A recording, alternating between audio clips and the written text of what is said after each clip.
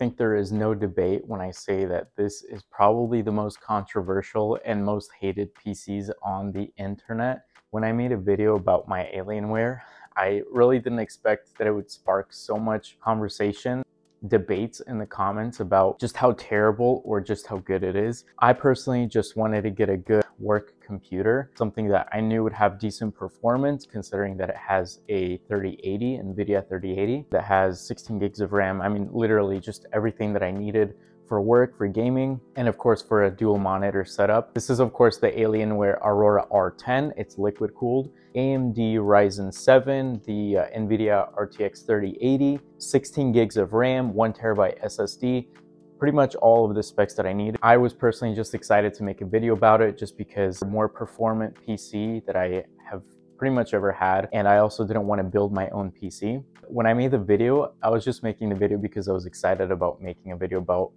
my new PC. Surprised, like, man, all these people, like, what is the reason why they hate it so much? Of course, yeah, there's all these videos about all these other YouTubers talking about how terrible it is and how terrible the cooling is. In my experience so far, and I've had it for, I mean, I can look back on the video now, maybe 5 or 6 months that I've had it now. Honestly, I haven't had any issues with it. I don't know if it's really normal for Windows 11 or even just for Alienwares in general. In the last 6 months, maybe once a month I've had an issue where it'll show like a recovery blue screen and then I just restart it and then it works just fine after that. I don't know if that's a Windows 11 issue, if that's just a common issue with PCs in general, because I'm normally an Apple guy. Like, I have had an iPhone since I was 13 years old. I was like always crazy about having an iMac desktop, a MacBook laptop, an iPhone, iPods, iPads, all of that. And so of course, like I was considering getting a Mac at first, but as you all know, they're really expensive. And when it comes to performance, you probably have to spend a little bit more on a Mac just to get performance, the same kind of performance on a cheaper alternative. I think the main issue here is that a lot of people were complaining that it has just terrible temps, that it gets hot and it doesn't run well. And I've read comments, I've seen people talking about how the temperatures are just not good on Alienwares. And I can see where the issue is because the case is just pretty much fully enclosed and the venting, most of the air that does come in is from the side here of the PC, and then all of the air exhaust that comes out is at the top, which is a good layout to begin with, especially that I have it mounted on top of my desk here. So it's on an elevated area, and I have my desk standing right now just for the video. I usually have this all the way down, but the PC is never really that loud. It's honestly never really that loud. It'll only get loud when I have like 2 monitors running with a game running and on full settings, and I got a whole nother thing going on my separate monitor. This monitor is a 4K monitor, 60 frames. This monitor is where I run most of my tasks. And then the other monitor, I believe it's a 2560 by 1440, but it is a 165 hertz monitor. So that's the monitor that I game on. So main concern for a lot of people is that the heating is just, the temps are not good.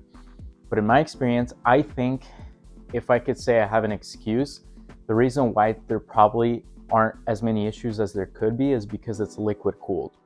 And maybe if this wasn't liquid cooled, then I would probably have returned it months ago. But I've had it for 5-6 months now, and I can't say I've had any issues. The only issues that I actually run into is issues with the game itself. And I don't know if you guys run into the same issues, but I play a lot of Call of Duty. I play Warzone. Warzone crashes all the time. And I know that's not just me because I watch some streamers, I watch other YouTubers, and they all complain about the same thing.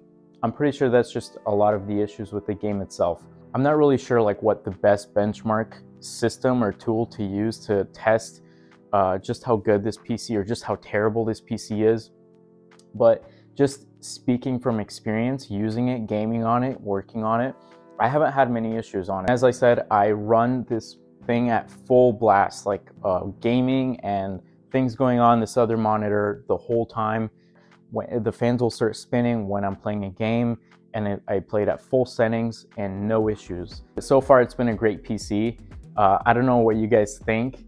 I know that a lot of people were just like so pissed. They were so fed up. Like they were so they were so passionately just like arguing about how terrible of a decision I made, and how terrible Alienwares are, and that they just shouldn't exist and all these things. And I agree to some extent. I agree that maybe they could make a better design. They could make a case where there's better airflow, because when I do feel the heat, I don't know if it's like, I guess normal, but I do feel a pretty decent amount of hot air coming out. Yeah, there's definitely better PCs out there. There's so many better PCs out there, and probably cheaper, that I could have gotten maybe same price.